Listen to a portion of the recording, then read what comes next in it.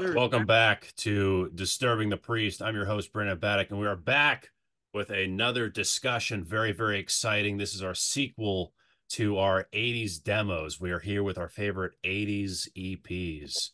I am joined here by some lovely people in the metal community. I'm just going to go clockwork here, and it's going to be the order. Everyone's going to appear. So we got Dan from Exhaust. What's going on, man? Oh man, all good We man. got, of course, very exciting for you to make your debut here. Yeah man. We got Mem Von Stein of Exumer. What's up, Very, very guys? Fuck yeah. exciting tour coming up with Hirax. So if you're in Europe, fucking check that shit out. Of course, also the great Mark DeVito, who recently did the art for Exodus's newest release. Great, great live album, Mark. It's always great to see you. Fuck yeah. And then, of course, of Black Doomba Records, Tommy Stewart's Dyer Wolf, and of course, the great Hallows Eve. Tommy Stewart, how are we doing? Thanks, doing great.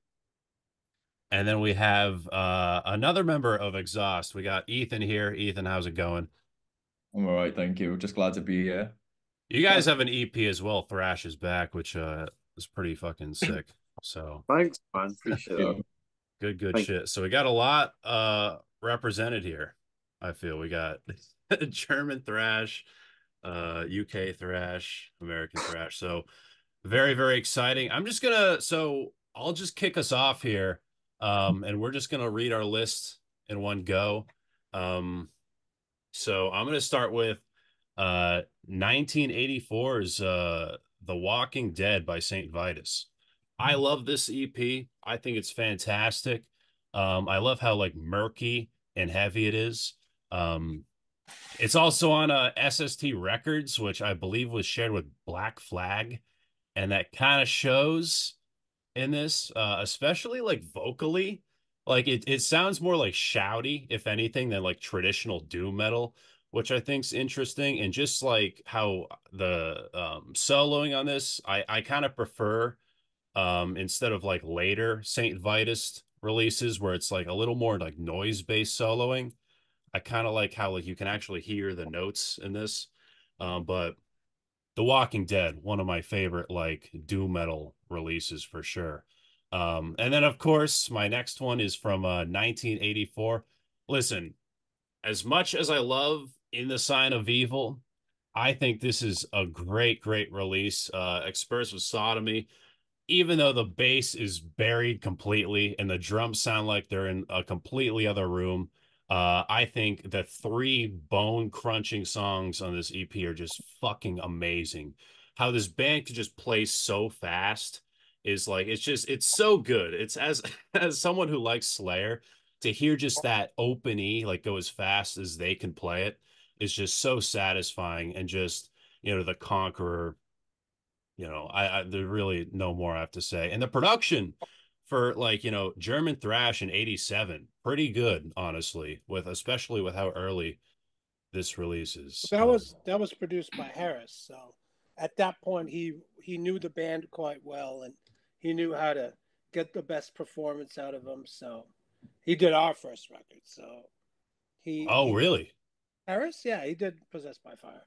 So at that point, he had worked with them a little bit, so he knew how to trigger them and get the best out of them. So Well, it for sure shows. It just like the production sounds so good on the record. Going forward, as much as I love Hellhammer, Emperor's Return, I think, is fucking awesome. This was the first Celtic Frost like release I ever listened to. The production is absolute dog shit. But the material is so good. The material is so good on this release. Dethrone Emperor is like this sludgy, cool, like I really love the sound on this EP. And like Circle of Tyrants, Suicidal Winds, like so good. And I know I'm starting to sound like a broken record here. But like some of these are just all you can really say is like they're just so fucking excellent. And my number four, um, of course, I feel like this is going to be a repeat one for a lot of people, but Haunting the Chapel. Yeah. Yeah. 1984. This is probably going to be. I wouldn't be surprised if at least ever like if Yeah. everyone has this. Chemical Warfare, Captor of Sin. It's like demonic Exodus, you know, with an emphasis on kind of that open E style playing. I love Captor of Sin because it's kind of like a mix of like thrash and like traditional heavy metal. Um, but something that really stands out with this EP for me is Lombardo's drumming. Oh Just yeah. how fucking powerful it is in this, and just how he plays and his aggression. Like we definitely, you know, I think Slayer took a major loss, you know, after him. But I think Haunting the Chapel is so good. But in my number one, which is this is EP I wish I owned, Merciful Fate, self-titled. This is fucking excellent. 1982. A lot of people connect this to black metal, but honestly, I think this like had a pretty big impact on like a lot of power metal, especially with the falsettos and just the singing.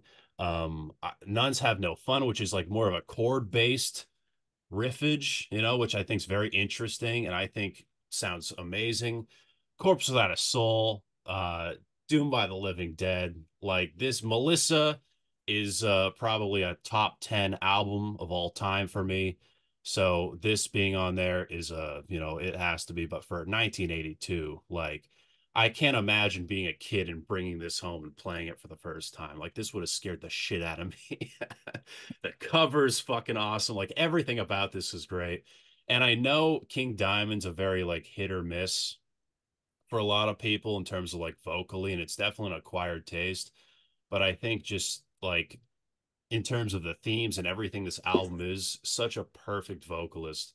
But yeah, that's this is my top five. I just some of my favorite EPs. Very hard to do this list. Very.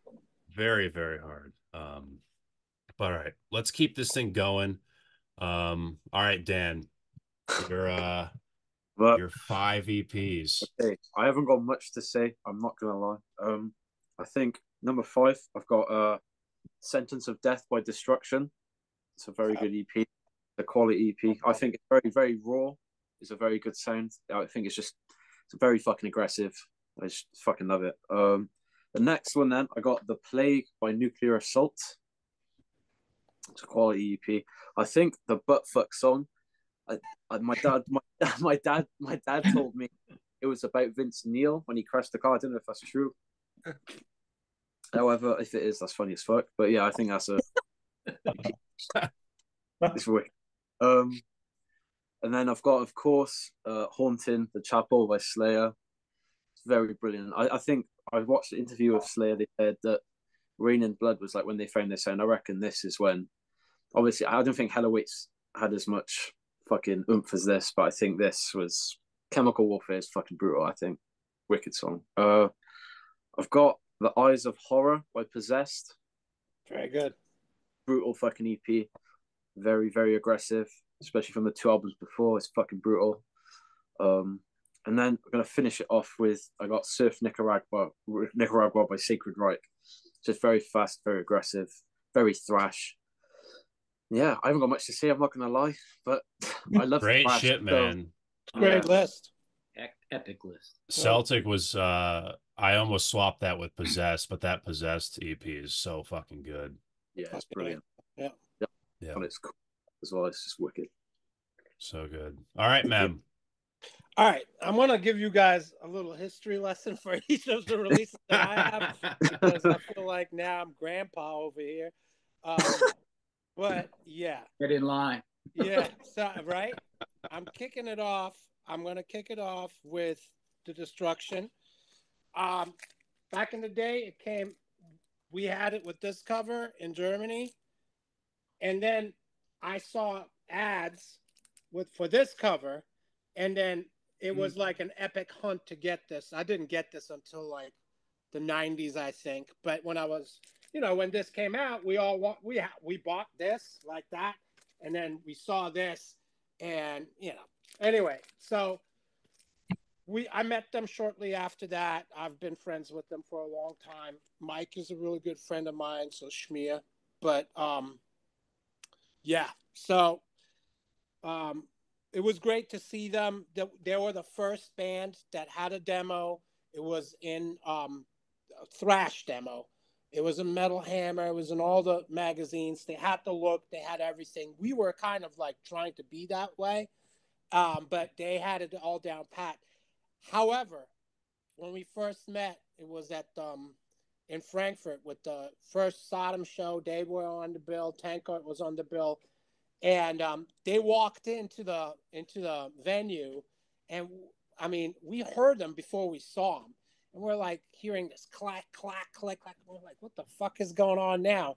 And we turn around, it's them carrying all their bullet bills and their spikes and everything in 2 plastic bags each and waltzing into the place like that. We're like, the fuck? And at that point, we already almost moved forward because at that point, we're kind of wearing sneakers and torn jeans and stuff like what you saw me wearing at the on the back of Possessed by Fire. So it was cool, but great group of guys, and yeah. Anyway, my next pick, like everybody else's, Haunting in Chapel. With that one, I have to say, I have to disagree. Hallows Eve's my favorite Slayer album of all time, first of all. But that EP, the way it sounded when it dropped, because for us, we always had to define every band, right? So Venom to Slayer to us was a mix between Metallica and Venom. That's how we defined them. So if Show No Mercy was more like Metallica sounding, this definitely kicked in the Venom aggression. So this was just also sonically an EP that just blew everybody's minds wide open, because we didn't really think they could top it with Show No Mercy, but that EP just blew the doors wide open for us. And the reason why I like Hallows Eve so much is because it's the most evil sounding Slayer record of all time to me. Anyway, so that's that. The next one, I can't lie, Sodom. And the Sign of Evil. Again, funny guys, group of guys. First time I saw them, this is the German and the Metal Blade release. Yeah, he was fucking out of his goddamn mind when I first met him. Tom was in the military at the time. He had that weird haircut that you see in the back of the EP, and I mean, he was just a drunk. I mean, he was just an alcoholic. And then he was weird because he was a little older. He's older. I think he's about 4 years older than me. At that time, 4 years, if I was 16, 17, he was 20, 21, just like the Metallica guys. So that was kind of old. And he was in the military. That whole thing was just so weird. And yeah, first time I met him, he was totally insane, drunk. Everybody was at that show. Everybody was at the back of the venue getting autographs from Venom, and he was just standing there, him and the janitor, and he was screaming through the PA, and nobody was there. It was hilarious. So, but in The Sign of Evil, the reason why we thought we used to make fun of this record, to be quite honest. We thought, oh, wow, they can't play and all that. And we made fun of the lyrics because they sounded so weird.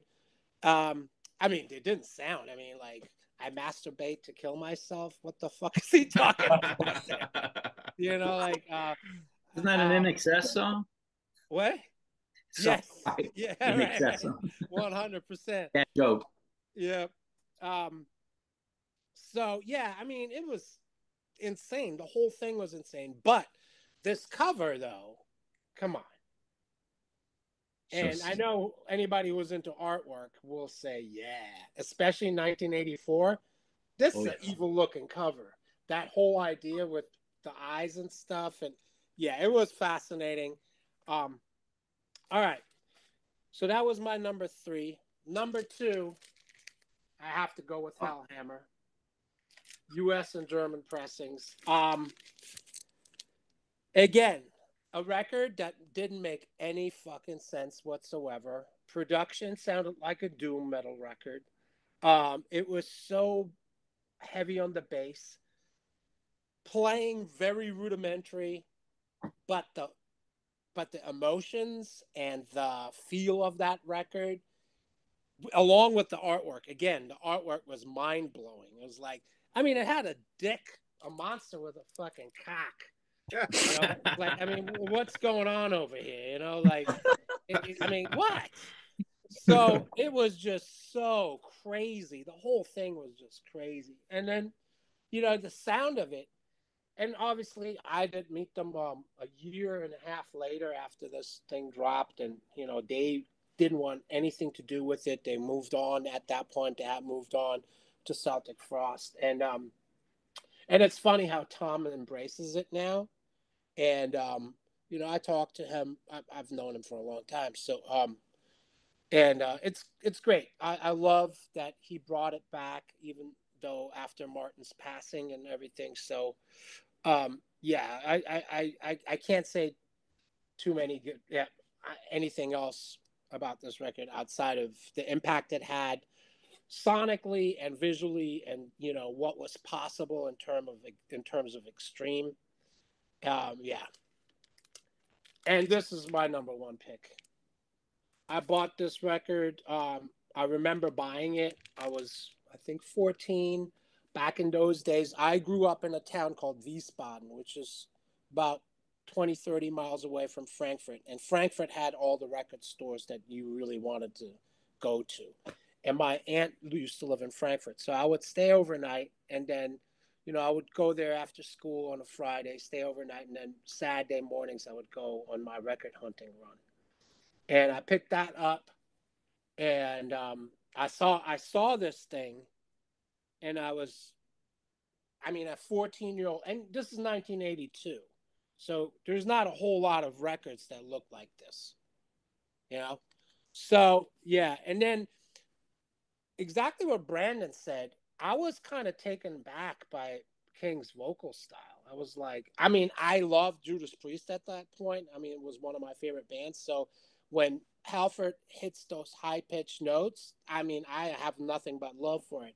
But I didn't expect, it sounded like a B grade or third rate Halford, but evil as fuck. So as a 14-year-old, that left a huge impression on me. So those are my top 5. Honorable mentions, The Cities EP is amazing. Witch Killer is amazing. And Martial Law by Obsession. Also, those were 3 important records. And before I rest my case over here, I must say, the first Hallows Eve record, you do not understand how much we love that record. You have no idea. That cover, you guys, the way you guys look on the, I thought you guys were, and I thought you guys were superstars, like in the sense that, you know, to me, as a kid, I was like, this band, and Plunging to Megadeth, that song, to this day, when I put that shit on, I get goosebumps on the back of my neck. It's one of the masterpieces of our music. So whatever you guys were doing, it was amazing, just amazing. So I had to put that out there because, I mean, you guys are absolute, you know, mavericks for that shit. I'm totally humbled. And I appreciate that. That makes my day, makes my week, makes my month. Thank you, brother. That's really great to hear. You know, you don't know what you did a long time ago. You get a sense of it, but you're just not sure. I mean, did it matter? Did everybody forget about it? And every now and then, and here and there, people come up and go, that record meant a lot to me.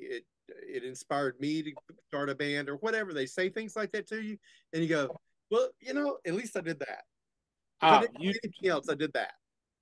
I mean, in Germany, and I speak for all of us, like anybody who was in a band or who was going to form a band, I mean, I remember I was working for Metal Hammer, and me and my friend Oliver, we worshipped that record. Like, we worshipped it. I mean, everything about it was perfect. The artwork was perfect. The way you guys were positioned on the back cover, that picture in itself, the songs, even the length. Some people were like so mad that it didn't, exceed 25 minutes or whatever, But It was 29. people It was on the edge of an EP itself. It was Right. 25 and a half minutes. Yeah. What's really crazy that we knew is we actually already had 4 songs for the next album. We held them back so that we could come out with the next album, Death and Sandy, sooner than later. So like 9 months later, here's the second album. And to me, it's like almost like a set, except for the second album is a little more.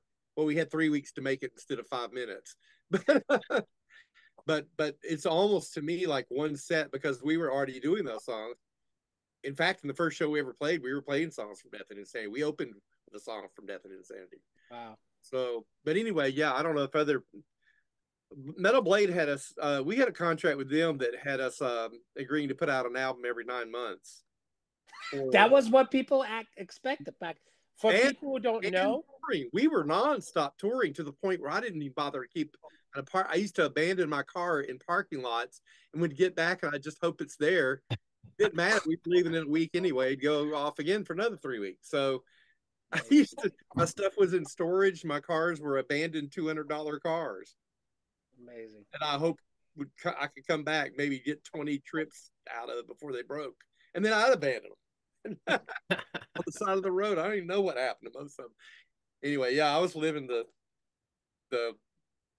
what would you call it, the vagabond life. David used to say we were vagabonds, David, our guitarist. But yeah. I have some very similar tastes, but I'm a little older, so well, mine are a couple of mine are older. This was so hard. And it was very hard, yeah. Especially like, and I can't wait to go back and revisit. I'm like, oh yeah, that one. Oh yeah, that one. And I'm like, why did I not think of that? Especially the top row, like Dan and Ethan. How old are you guys? We're 18. How old? 18. 18.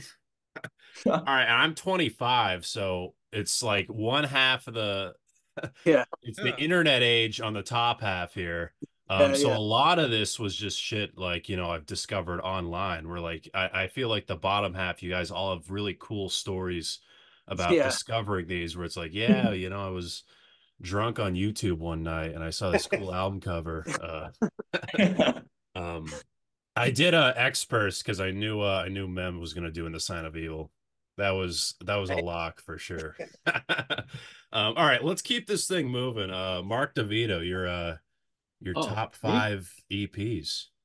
Okay, well, as another old person, I'm a show and tell guy. Also, kind of went purist, where whether these are my favorites, they're favorites for a reason, and I'm doing them backwards in chronological from when I actually heard them and thought, oh my God, I gotta get this for one reason or another. So, I mean, Merciful Fate, no fun. Nuns Have No Fun is obviously one of my but I'm gonna push all those. Thankfully, none of the ones that anyone so far has picked are on my list, but all those are on my honorable mention because they didn't fall into my purist, insanity as far as. So I'm going chronologically backwards from when I actually heard them, bought them because they reached me. So starting with number 1, I'm a show and tell guy. English Dogs. Oh, Metamorphosis. This was just a perfect bridge for punk to metal. Just aggressive but progressive almost. It was a much farther reaching than most punk I had ever heard, and it was too powerful and to not group in with my metal records, and the title grabbed me. But that was the first time I had heard this band, and was 86, and from there, you know, I just when Legend began and all those, and into Battle and all those, just fantastic album. This was just such an aggressive, powerful EP that I had to grab it. Number 2 or number 4, going backwards, Sabotage. Dungeons Are Calling. I heard this album or this EP. I apologize to all the other purists. And it's crushing. Talk about vocalists that are haunting. When I first heard King Diamond on the Melissa, you know, it frightened me as much as it made me kind of want to giggle, but it was also just, I mean, it was a perfect melody. I mean, he took it seriously. And it frightened me. It literally, as a kid, I was frightened when I heard that and Venom. I was like, yeah, I'm going to go to hell for listening to this. It was great. Number 3, this one, people will groan, but I'm a purist, and I unashamedly, and it wasn't my favorite. It became one of my favorites at the time because of the way I heard it. Queensryche, first EP. It's kind of similar to that King Diamond. I had met, I was in Berkeley and searching for my tribe, and the singer for this band, Pillage Sunday, who later sang for Spastic Children, drove up in a used cop car, pulled over, saw that I was wearing a battle jacket, my Motorhead shirt, and struck up a conversation and said he'd give me a ride to where I was going up to the record store, and I was waiting for the bus. So, and he put this tape on, and I started laughing because I thought it sounded funny, just the way he kept this falsetto and going up and down. And he told me who it was, and I was just like, so I went up and I bought the album or the EP at that time. It had just come out. He had the cassette. Anyway, it's because it inspired a friendship that lasted until his death, which was amazing. He was an amazing guy. Number 4, because I don't want to dwell. Iron Maiden. Live in Japan, made in Japan. It's a mini EP. It's a live, but it was for me, I considered it an EP. And I just can't say enough about Maiden. It was right after Killers had come out, and still to this day, you know, I'll debate with anybody. Killers has got to be the penultimate metal record, Maiden record, Mark, and metal record. Mark, yes. Are you a Dio, Paul Di'Anno guy, or Bruce Dickinson guy? Paul Di'Anno. Even though I never got to see them in that lineup with Di'Anno, but Killers was a gateway. A friend of mine, you know, he knew I liked to draw. He knew I liked metal. He said he sat me down. And he said, "Get this record." I went to the shops, got it. It didn't leave my turntable for 6 months, and I drew Eddies everywhere, like all over the walls of my room, on my pants, on my jacket, everything. So yes, Paul Di'Anno, number 1. I'm sorry. Hey, no, don't be sorry. I'm a purist. So am I. I get into arguments all the time. Oh, yeah. He owns those first 2 records. I don't care what anybody says. I mean, nobody can sing those records like he can. So no. And with the lineup at that time too, for both of those 2 albums, the first 2 albums. I mean, they were just it's just a crushing. There was no comedy involved. No. This is my number 1, and this is when the first I had bought. This was my second Motorhead record. The St. Valentine's Day Massacre EP, and I did this on purpose. I actually got it signed by the band. at No. 3 years later. But anyway, another EP that never left my turntable for probably a good 2.5 months. Played it backwards and forward. I loved that EP, and Phil the reason behind Phil Taylor's neck brace, the story behind that was, I didn't find out until 10 years after, but I thought it was amazing, and they pulled it off together as and only as Lemmy could do was pull together two great bands and come up with an EP that just sounds just amazing. And those are my picks. Good shit, man. I'm jealous I didn't come up with a Sabotage one. That's such Yeah, a fucking good Well, EP. now you know how I feel when Nuns Have No Fun in Haunting the Chapel made their appearances multiple times. I'm like, oh, why didn't I think of that? But like I said, I'm a purist. I went with what I listened to at the time. So did I. Appreciate those ones just as.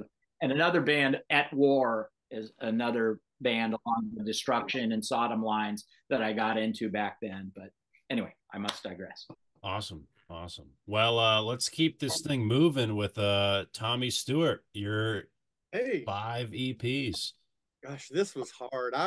This was fun because about a week ago, I go on walks in the morning to wake up, and that's when I do all my listening, most of my listening. And then so I started looking up, what are the EP, what? And I started looking back, going, oh yeah. And I had a good time all week listening to this stuff 2 or 3 times each and go, why did I like this so much? And I go back and I go, oh yeah, that's business. So anyway, if we're doing honorable mentions, I start out with it. This was an argument in my head for a while. Okay, this isn't in my top 5, but same thing, Queensryche's EP. I would say honorable mention because it wasn't so much that I was attached to the songs themselves, but the production on it was way better than most of the stuff that I was a fan of at the moment. That was the new stuff. And that's why I listened to it so much. I would listen intently to the drums. I would pick one instrument, or one sound and just kind of follow it through the album and go, the snare sounds like this, and there, oh man. And so I found that fascinating. But anyway, that's not my top 5. It's just that album was produced so well. I mean, to me, it was at the time. I went back and listened to it the other day, and honestly, I sat there and went, I would not be embarrassed of this at all. I wish my stuff sounded that good. I have to try. Anyway, so here we go. So I went with number 5, Emperor's Return, because and it's weird. The songs are kind of put together all. I remember thinking at the time, they're not in order. There's not, some of it doesn't seem to have a pattern. It's just like, let's do this riff and then let's do it again. Now let's do this other riff. And then another riff. And by the end of the song, you're like, what happened to the first riff? It never came back. And there was a lot of that going on. It was just like, I think they came to practice and said, hey, I got this riff, and just put it on to the end of wherever they left off last time. And then they came in and said, hey, I have this new riff. Instead of making new songs, they just added them. And you gotta know like that they were going through lineup changes at the time. Yeah. So that's why it sounds the way it sounds, because Mark came from the States and he was playing drums, and they didn't have a steady drummer up to that point. He came kind of right into the session, right before the sessions for that. Right. So that's why everything sounds kind of like tossed together. A little chop suey. I really loved it though, but it was, to me, it was like you said, Hellhammer was almost like insane, and I listened to it too, but then it seemed like there was a little more. It sounded a little better, the organization a little better. I could grasp it better on Emperor's Return when they did that EP, and there's some really good stuff on there. I don't think you get which song? I think it's the second. Okay, I think the first time you get a lead on it's halfway through the second song. So not the throne. Second song. See, Crypts of I can't remember the song title. Second song. Does anybody know? Morbid Tales. Morbid Tales. That's it. That's it. That's it. Yeah, it's about halfway through that. You get a lead, and there's a little bit of a wah in there too. And I went, okay, so they're trying to get more going on with that because it hadn't really been a part of it. It was almost like punk, like leads don't matter. And then they started becoming part of it. Man, it sure has come a long way since then, but it's really can be polished now. But I love the stuff he's putting out in the past few years. Has been just amazing. So anyway, Emperor's Return, and of course the reason I bought it when I went into the only independent record store we had in the Atlanta area, you had to drive 50 miles to go to this one store, and it was the cover. And isn't that the first cover Giger did for them? No, Giger didn't. That's not Giger. That's not Giger. No, that's another. Looks very Frazetta to me. Yeah, no, the following. Yeah, the following one. That's the guy who did that cover did some stuff for Creator, I think. Oh, I'll have to look at. Yeah, it's. I really liked the cover. Is what got me to buy it, and I already kind of knew who they were, so I bought it, and it's the only copy in the store. So the next Friday night, as was the tradition where we lived, everybody, all 20 people who were into metal in the entire 6 million people in Atlanta came to my house. We ordered pizza and had beer, bad beer, Meisterbrow, I remember. Anyway, bad beer, and then we'd all put on that record, and whoever bought the record, they were the lucky ones because nobody else could get one because there was only one. So I remember I had At War with Satan. Anyway, that's just number 5. So here we go. Number 4 for me was Merciful Fate, which became known as Nuns. So I believe the real title was just Merciful Fate, wasn't it? Yeah, it's just self-titled. Yeah. It's really good. I listened to it this morning, as a matter of fact, again for about third time this week, and it's just so good. And there were some runs in there on guitar that are just like, what? Oh, and right at first, you know what kind of got me right at first when I put it on? I actually remember thinking back then, when did it come out exactly? It was 82. So 80. I was 23 years old then. I'm older also. I remember thinking right off the back in the first 30 seconds, you're gonna laugh at this. Hey, it sounds like UFO, but it was because of the guitar tone and the what they did on the first few chords, and I related it to UFO because at the time you're talking about 82, new wave of British metal was in full force, and anything thrashy or extreme metal underground was very underground.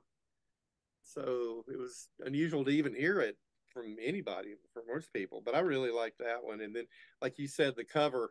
I was looking at the coverage. I remember looking at the cover and going, I don't know whether I like this or I don't like this. I don't know. I can't say my covers are so great. And I didn't have an album yet, but I was like, the stuff that I've drawn and whatever just weren't up to par. And I went, I guess that's what we have to do. But I was used to punk. I had a lot of punk albums. So I was like, well, I guess that's in underground, whatever. This is what goes. Because isn't it just pencil? Yes. It's pencil, right? There's nothing else to it. Okay. I wonder what kind of paper it's on. But anyway, it's pencil. And I don't think I'd ever seen an actual just pencil cover before. So I kind of didn't know what to think of it. I'm very open-minded. So I kind of set that cover aside in my mind and said, let's see if other people do this. Maybe that's the new thing. I don't know. And so there it was, but I really like that one. And then, okay, next. God, I really had to go back and forth on Made in Japan, but I settled on, because of how much it influenced me, Live Plus One on Iron Maiden. Because I really love that version of Phantom of the Opera on there. And I love Drifter. I was fascinated with the whole oh yo thing in the middle. I was like, that was another one where I kept deciding, is that something good? I like that he's having audience participation, and I was enjoying it, but I was like, I'm not sure we would have done that in our band. Somebody would have said, oh no, that's too silly. But the audience loved it. And I said, if I was there, I would have loved it. So anyway, the reason, at the time we were beginning to. Hallows Eve actually started in '79 under another name at the end of '79, and we were shifting members around. We decided to call it Hallows Eve in '83. We changed like 2 members and 2 other members and became Hallows Eve. I fired myself as vocalist and got our vocalist Everybody Knows for the first 3 albums because he was better than me. So I said, I'm going to stop singing and just be the bass player. And got this guy, and he sounded so much like Paul Di'Anno, and that's one reason I got him. It's because that album came out in '80. I had to look it up too. I knew it was early. It came out in '80, and correct me if I'm wrong, isn't that the same show as Made in Japan? Aren't the cuts from both from the same show, Japan, or Are you talking Maiden plus one? is it Marquee Club or is it Japan? No, yeah, those are 2 different shows, I think. Okay. It's 2 different shows. I was just getting that straight in my head. Yeah, okay. this was Japan. Because if you get both of them, you had at the time, if you got both of those, you had a pretty good Maiden album. A lot of Maiden Yes. albums Yeah. together. It was kind of the same time period, give or take. Yep. And I was trying to think of like where they made. You're talking about the one that they did at the Rainbow, I think. At the Rainbow Roundhouse. Theater in London. I have- not and I have my little. that's plus one. Oh yeah. Yeah, this is plus one, and I loved it. And I have the redo had an extra song added to it. I've got the one with the 4. I have the original one because I bought it. Women in Uniform, but I was okay with that one. It's a little bit more of a rocker than the rest of it. Sanctuary.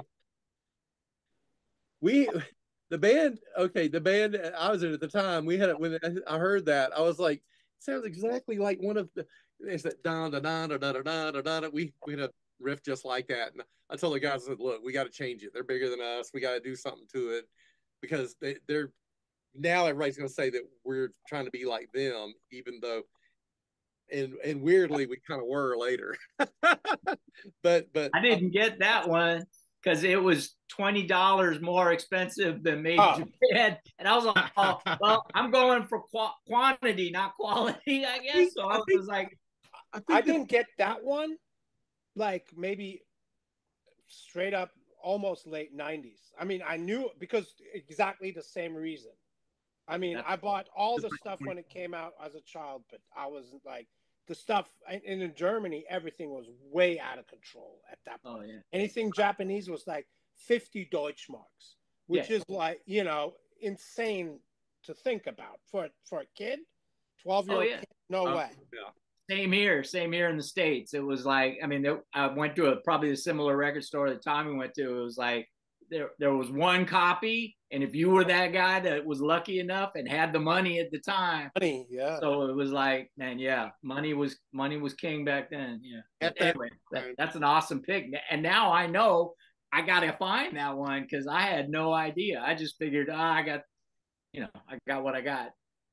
So a few years later, okay, a brief. I won't take up the world of time here, but I have a brief Paul Di'Anno story. Who, and by the way, I liked him a little better. I felt like it kind of ended for me there. I liked the next 2 Maiden albums, and after that, it just seemed like a lot more of the same, just done different ways. So that's where they lost me on that. But sadly, so anyway, my little Dio story. So my band Hallows Eve, we're opening for Battle Zone, and Paul Di'Anno's Battle Zone. It's just me and him and the girl that became my first wife. So we're backstage, and I asked her to marry me right there backstage, right before we went on. Dio's standing in a corner, kind of like this, and he's smoking a cigarette, and he's not saying anything. There's just us up there. She goes, "Yay, whoopee! I'm gonna go get some champagne or something." And she ran down the stairs out of the dressing room. He sat there and very Monty Python. He went, "Well, don't do it." I was like, "What?" Because I was all earnest and dramatic. Not really. No. So that's my advice I get from Dio. I just gotta never forgot that. So anyway, on. But I was highly, influenced by, and I loved it at the time. So I'm a bass player. So the whole Steve Harris on that album, and then Killers, was a big deal for me because I was like, this is kind of how I've been playing. It's like a little bit more than everybody wants me to, a little over the top, a little mid-rangey. And to this day, I'm very mid-rangey to the point that it bothers a lot of people. A lot of people don't want to play with me because I'm so out there. They say, can't you play in the pocket? I said, you're the wrong guy. Let's just stop now. I'll walk right out and say, can't play with you. I'm not an in the pocket guy. So next, same thing. I don't have a copy of it, and I'm sorry I don't. With St. Valentine's Day Massacre. I really loved that EP, and I was a Girl School fan and a Motorhead fan anyway.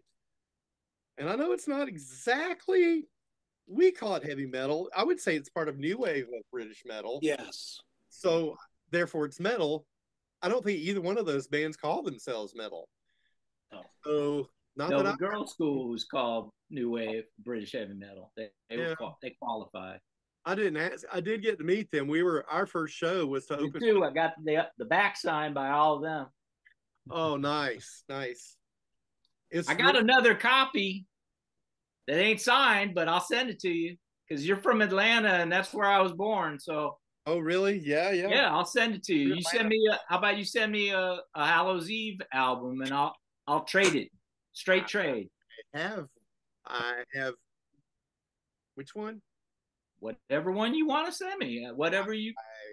I'll trade it. I'll trade you. I got another clean copy because like I said, I love that album. So I'll send you one in a trade. One sealed 180-gram copy of Hallows Eve Tales of Terror. So done, sold, man. Oh, that's killer. Because I try to, at my shows these days, I try to get hold of copies. Everybody says, why are you selling them for so expensive, like $40 and where? I said, I had to buy it.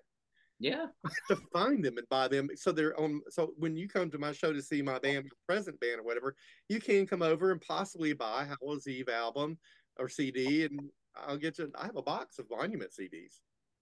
Oh wow! They're the redos that came out last year and have 4 live songs added to them. They're on the CDs only like that from the era. All 3 of them do. And those come out of my little cassette board collection that I put in my studio and kind of reamped and gave them a little bit of a stereo effect by putting in a certain reverb that you can expand the width of your sound with. And if you kind of conservative with it, it kind of fakes a stereo effect. And then it got sent to Germany, mastered by Metal Blades people, and put out about 2 years ago. So we did that. So I have those CDs, a few of them. I do have a lot of them. I got like a whole box of Monument I hadn't even opened.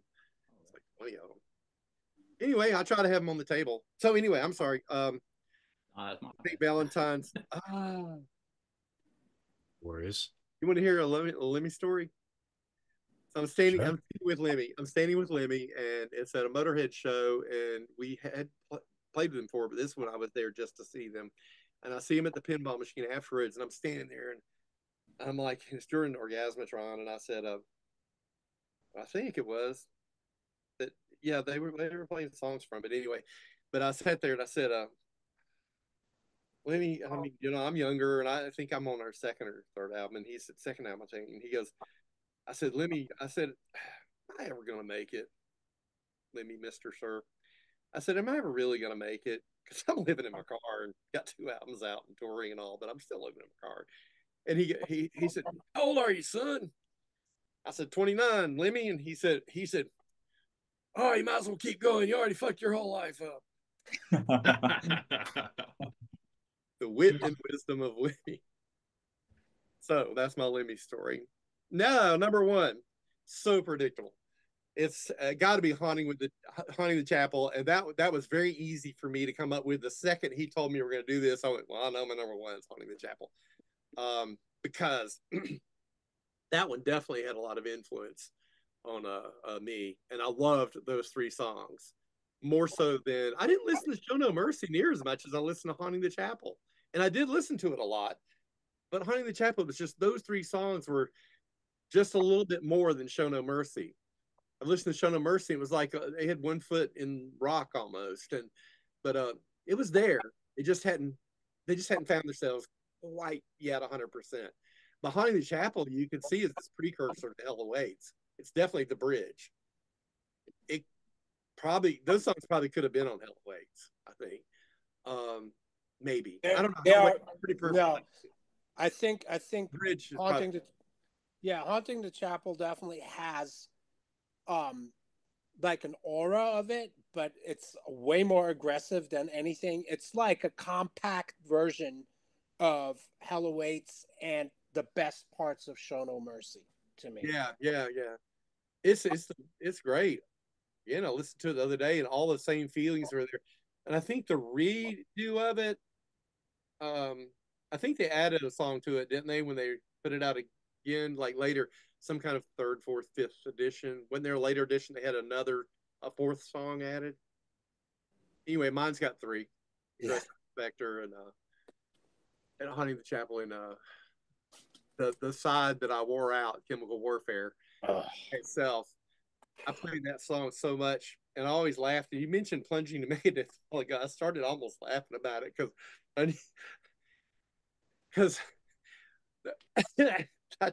I used to joke inside the band. I can say it now. I used to say, "Look, man, let's play plunging to Megadeth," which I know is just basically Chemical Warfare played backwards. It seemed like it to me. I was like, that definitely came from that. Stacy called me up on the phone. Now this is the way our singer would. He didn't play guitar and stuff at the time, and he called me on the phone. And he goes, "Man, I got this idea for the heaviest song you can imagine. I don't see how it could be any heavier." I said, "Well, tell it to me." And here's how we did stuff. He goes, "No, no, no, no, no, no, no, no, no, no, no." I said, "Hold on, let me get my bass." And I got my bass up, and I'm just sitting there, and I said, "Hum it to me." He goes, "No, no, no, no, no, no, no." You got to go, "No, no, no, no, no, no, no," and then go back into it. No, no, no, no, no. I'm figuring it out on my bass, and then I take it to practice and show David, our guitarist, and then he turns it into real stuff. So that's how that was written. And it had at that time we were listening to Haunting the Chapel a lot. He and I especially. So my little Slayer story at the time was we went to it came out in '84, right? Yes. So we went to in the South here in the Southeast. There was not any metal scene or anything. I mean, we toured because there was nothing to play here basically, and 500 miles around us. I mean, we had to leave. So, but when we went to the couple of shows that happened in Atlanta, they were because I was putting them on. I would hire Megadeth, and I hired some other bands, like I hired Nasty Savage, and would have us open. I was the promoter, and those were the first shows of that kind of metal in Atlanta. Was me renting the venue, hiring the band, getting in touch with them, hiring the band, and then us open. So, but we had to leave. So we went to we couldn't get in on this one. I tried. So we went to Columbia, South Carolina. I didn't even know it was a club there. We went to a place called Strider's, which billed itself as a pool hall. And I saw Slayer is playing. That's why we went there.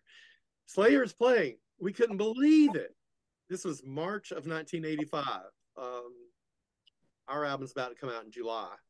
So we went there. The five guys in Hallows Eve went there by ourselves. And we were the only people there. There was the guy at the bar who was the owner. There was the five guys in Hallows Eve that nobody had heard of, but they were about to. And the four guys in Slayer, plus I believe John Araya was there. I believe John was there, his brother, because I think that's who was running around kind of doing everything, driving the truck, whatever. They had a truck, and there was a car out there. I don't know whose stuff was what, but we went in, and they immediately started playing. They played 6 songs. I didn't know it at the time. I've looked it up on FM set list, and it's kind of a little funky from what I saw. But it says they opened with Hell Awaits. So I saw Hell Awaits that night, and I didn't even know it until like the next November. I saw them at Lemoore in Brooklyn, and I knew what Hell Awaits was. And they opened with it, and I was just sitting there with my mouth open going. We had opened that night, and I ran out front to experience. I was just standing there going.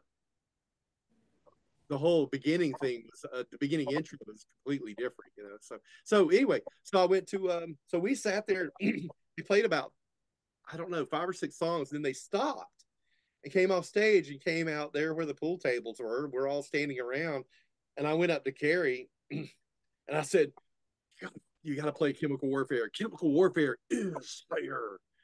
And he just sat there tapping a pencil. He looked at me like really serious. tapped his pencil, and then walked off. I went, okay, that's how he is. And it turned out later I discovered that's kind of how he is. So, but anyway, they came back on and went back on. It was almost like they did 2 sets, and they played about 6 songs again, and they opened with Chemical Warfare. So I think he actually might have listened to me. Maybe he took it into consideration, but it was awesome because I came back and my mouth just dropped because there it was in live, and I couldn't have been in a better place at a better moment. It was so awesome. We had our own little private Slayer show. That's amazing. Who gave I wish. That's because nobody knew what it was except us. So there's Hallows Eve watching Slayer. Anyway, Haunting That Chapel was really important to us. We listened to it a lot, and I'm surprised I can still play my record of it because I played it so much. Anyway, there's my 5 right there. Cool. Awesome. And great stories attached to those two. Really, really great stuff, man. Glad I'm joined by some fellow record collectors as well. Story too. We had our own private girls' school story. We don't know what was. There was just nobody went to see metal shows. Every time we went to metal show, we were the only ones there. So the 5 guys in Hallows Eve were also the only people at the girls' school show in 1984 that we were supposed to open for, and we got took off the bill. I don't know why. I still don't know why, but we took off the bill. So we went anyway, and we were the only people standing there. We hung out with them when they weren't on stage, and we all had beers, and they were very nice. We liked them. Awesome. Same thing. Well, sorry, that reminded me of a story where we were at Ruthie's Inn one afternoon, and there was, like Sacrilege was playing, and Pillage Sunday or somebody, and there's 5 or 6 of us standing there, and I think it was my friend Flunky turned to me and he goes, he's looking around and he's like, man, no one's coming to see these shows. Do you think it's possible we listen to crap? And I go, no, man, this is good. I think it'll catch on eventually. And we started laughing, but it was like, this ain't a popularity contest, that's for sure. Nobody was showing up. But I've seen pictures of the shows at Ruthie's Inn, and even back then I was aware of it. Yeah. But I used to dream of going there and seeing those shows at that time. I still look back and go, gosh, I wish I had been out there. We did the same thing at Ruthie's Inn. We used to think, you'd see pictures of the Who at the Marquee, and I went in 1986 and said, man, this is a shithole in another city, and same with CBGBs. It wasn't the club per se. It was the right place, right time, and you just, whatever, it is what it is. But there was never a functioning toilet in that place. They watered the drinks down. They served it to everybody, but we were in the parking lot across the street drinking cheap beer. Meisterbrow was a little bit above what we could afford. We would get Schaefer. Oh yeah, I remember Schaefer too. Schaefer and Schmidt. Oh God, I'm gonna throw up if we keep saying them. Oh dude, that was it. And you'd have the portraits of wildlife lined up on the back of a Chevy Nova. You're sitting up there drinking Schmidt. So you have a couple ducks, couple moose, couple geese, shit like a trout jumping out of the stream. I mean, they had those pictures on the cans. So anyway, sorry, yeah, I jumped into somebody else's mix, and I apologize. I've seen some good photos from Ruthie's too, where it was crowded. And as a matter of fact, I've seen some because Kate and DeVito's in my Facebook feed a lot, and so I've seen photos of him diving over the crowd and everything in Ruthie's. It looked pretty crowded there. That must have been the good days. Yeah, well, I'm not gonna say it, but yeah, I mean, there was the stage was a foot off the ground, and the ceiling was low. So I mean, there were times where people would come in from out of town, they'd hang up their banner and just see the top half of all their letters, going, crunched down. And stage diving from that was like stepping off a curb, I mean, it wasn't that intense. So we played at CBGB's, and it was the same thing. It's a foot off the stage. If there were a lot of people there. Yeah. In fact, standing directly in front of me when he was in Carnivore was Pete Steele. And I'm on the stage playing, and he's a foot from me watching intently, like from here. And he's so tall that I'm actually the same height with me being on the stage. I'm looking right in his face playing. But it was it was a tiny venue too. I mean, you get 125 people in there. There, it's you couldn't move if you did that. You couldn't move, so you couldn't even get to the bathroom. Exactly. Yeah. The corner. Ruthie's Inn is long gone, right? Yeah, the building's still there, but it's like a bookstore now or something. It's anyway. Damn. Yeah, I'm jealous you guys have these memories. For us, it's just playing live. It's pretty much just paying Live Nation $70 to be like nosebleed on like a band that was playing clubs in like the 80s. It's we're jealous. Start a venue, find a dive bar, and take it over. All right, I'll get on that after this. Well, hey, let's keep this thing going with Ethan. Your 5 EPs. Yeah, this was quite hard for me because, like, I usually just listen to albums mostly, so I had to like kind of put together this kind of list. It's a bit janky, but I've got some stuff. One I want to talk about is like an honorable mention is Surf Nicaragua. I think Dan's already mentioned it, but I think because we're both different, he plays guitar, I play drums, so listening to the drums on that track, especially Surf Nicaragua, was quite, inspiring to me because his style of drumming was just it just stood out quite a lot to me. So that's an honorable mention for me. Iron Maiden's been mentioned as well. Live in Japan. I think that's another one of mine. Because his vocal style was it's just something else. Like I wish I could have been there to watch him, sing and perform on a stage. It would have been amazing. This one wasn't from the 80s. It's been released actually quite recently, but I'm gonna say it anyway. The Municipal Waste Tango and Thrash. I have that actually up there. I don't know if you can see it. But I got that going to Black City Mel Records in Bristol. I think Dan was with me. We found it and I was like, oh, I have to get this. And I listened to it and it was phenomenal. So I've had people have been giving me mixed reviews about it though, being like, oh, I don't think it's that good. But personally, I think it's good. Um, Out of the Dark by Creator is another one of mine. I think that's a pretty good contender in my list because his vocal style as well. I know we keep going on about that, but his range is quite good in my opinion. And the drums on the tracks are just awesome. Hang on. His son is playing for us on the tour. What? Yeah. No way. That's awesome. Yeah, Venter's son is because our drummer is going he's actually creator's drum tech, so he's got stuff to do. So Venter's son said, yeah, he'll play. So he's playing on our tour. If you guys are in London or we have another show. We got 2 UK shows. Just let me know and I'll put you on the list. Whatnot. Sorry, really? Yeah. Oh my god, man, that'd be fucking amazing. That'd be awesome. We're trying to get tickets now to come and see you guys support us. Yeah. That'll be fucking amazing. Man. I mean, I don't know how many. Like London is going to be tight because Exodus is headlining. That's not our show, but the other show we're doing is just us and Hirax. So that is not a problem at all. London, I don't know. I don't have.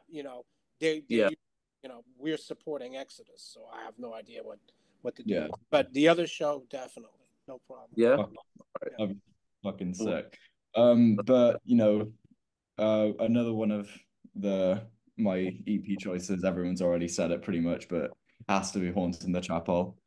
You have Chemical Warfare. Do I need to say more about that song? Like, just perfection. I have the poster of it, and I have the vinyl on my wall up there.